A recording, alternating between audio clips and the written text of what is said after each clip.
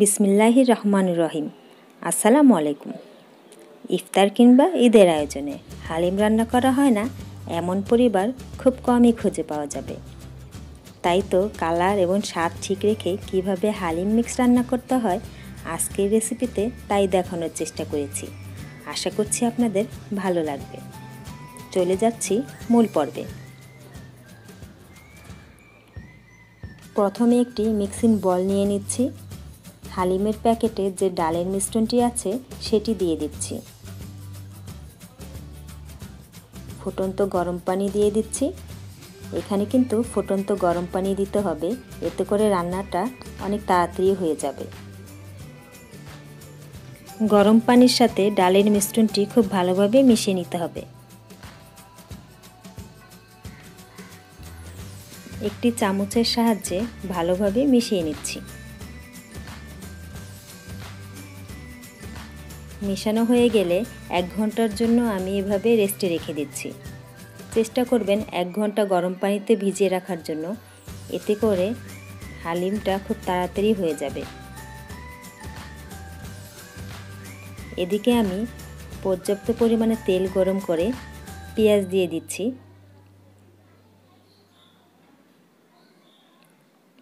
এখানে একটু বেশি পরিমাণে পেঁয়াজ লাগবে, যেহেতু আমি বেরেস্তা করব। নেড়েচেড়ে ভেজে নিচ্ছি। ভাজতে ভাজতে যখন এই পর্যায়ে আসবে তখন কিন্তু অনবরত নাড়তে হবে। নাড়া বন্ধ করলে কিন্তু বেরেস্তার কালারটা সুন্দর আসবে না। আমি এর চেয়ে বেশি আর কালার করছি না, তুলে নিচ্ছি। এখানে আমি 3 ভাগের 2 ভাগই তুলে নিচ্ছি, আর 1 ভাগ দিয়ে মাংসটা রান্না করছি।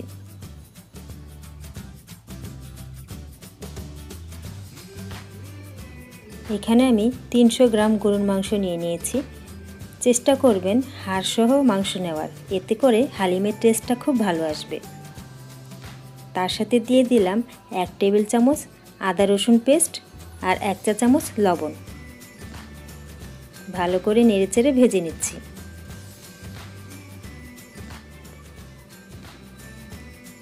কিছুক্ষণ ভাজার পরে হালিমের প্যাকেটে যে মশলার মিশ্রণটি আছে সেটি দিয়ে দিচ্ছি। তবে এখানে আমি সবটুকু দিচ্ছি না, অর্ধেকের চেয়ে একটু বেশি দিচ্ছি, বাকিটুকু রেখে দিচ্ছি। আমি যখনই হালিম রান্না করি আমি মশলা কিন্তু সবটুকু দেই না, আমার কাছে ভালো লাগে না। তবে আপনারা চাইলে সবটুকু দিয়ে দিতে পারেন। ভালোভাবে কষিয়ে নিচ্ছি। একটু সময় নিয়ে কষাতে হবে, এতে করে মাংসের ভিতর মশলা খুব ভালোভাবে ঢুকে যাবে। এই পর্যায়ে আমি সামান্য পানি দিয়ে দিচ্ছি মাংসটা সিদ্ধ করে দেওয়ার জন্য।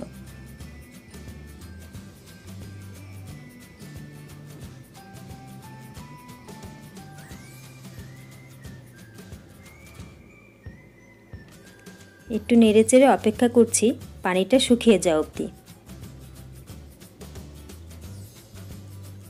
এই পর্যায়ে যখন পানিটা শুকিয়ে তেল উপরে চলে আসবে তখন দিয়ে দিচ্ছি আগে থেকে হালিমের যে মিশ্রণটি গরম পানিতে ভিজিয়ে রেখেছিলাম সেই মিশ্রণটি।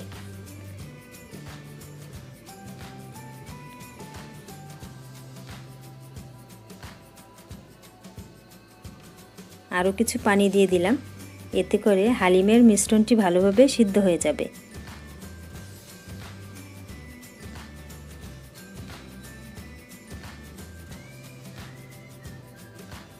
ভালোভাবে একটু নেড়ে নিলাম।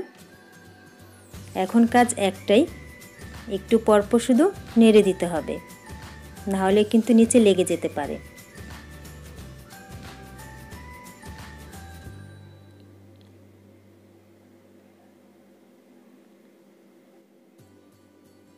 যখন এরকম ঘন হয়ে আসবে তখন আমি একটু লবণটা চেক করে নিচ্ছি।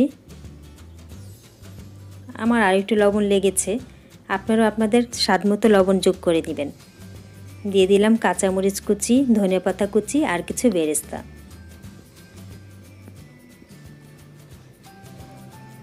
আমি এর চেয়ে বেশি আর ঘন করছি না, কারণ ঠান্ডা হয়ে যাওয়ার পর কিন্তু এমনিতে আরও অনেকখানি ঘন হয়ে যাবে। নামিয়ে নিচ্ছি। একটা বাটিতে তুলে দেখাচ্ছি কেমন হয়েছে।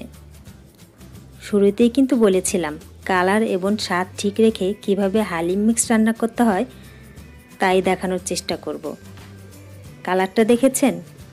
আমার কাছে কিন্তু হালিমের এই কালারটাই ভালো লাগে। আর স্বাদের কথা কি আর বলবো, আপনারা যখন রান্না করে খাবেন তখন আপনারাই আমাকে কমেন্টস করে জানাবেন যে স্বাদটা কেমন। এই হালিম মিক্সড রান্না করাটা কিন্তু খুবই সহজ। যারা হালিম প্রেমী আছেন তারা নিশ্চয়ই এখন থেকে রান্নাটা খুব সহজেই করে নিতে পারবেন।